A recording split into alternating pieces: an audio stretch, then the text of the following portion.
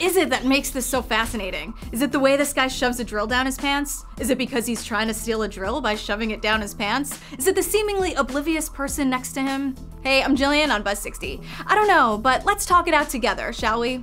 Take a look at this security video from a hardware store in Russia. Honestly, it's kind of impossible to look away. This person was caught on CCTV cramming an electric drill down his pants. Subtle, he is not. And what about the guy next to him? He can't be an employee, right?